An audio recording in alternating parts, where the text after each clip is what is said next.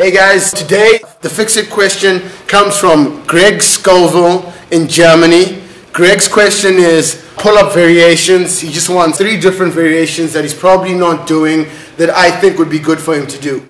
Greg or anybody else that's trying to do the pull-up variations, the first variation that I want you to do is depending on whether you have a rack like this in your training facility, is the flip pull-up.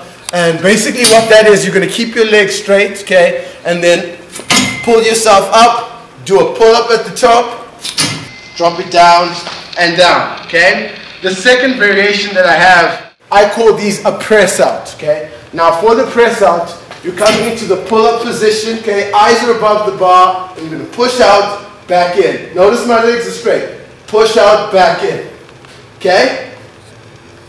Most important thing is keeping your eyes up above the bar, okay? For the last demo that I'm going to give you, it's more of a advanced move. We're going to do the flip up, except we're going to start underhand, flip ourselves up, go overhand, come down. You don't want to do these repetitively because the more tired you get, the less effective they become, and chances of slipping and hurting yourself are high. So we're going to start off underhand, overhand, down, okay?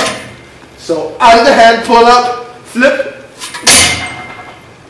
up, pull up, down, and down, okay? So those are 3 variations of the pull up that you're probably not doing, and just doing a couple of those, my heart rate's already shot up. Thanks for watching.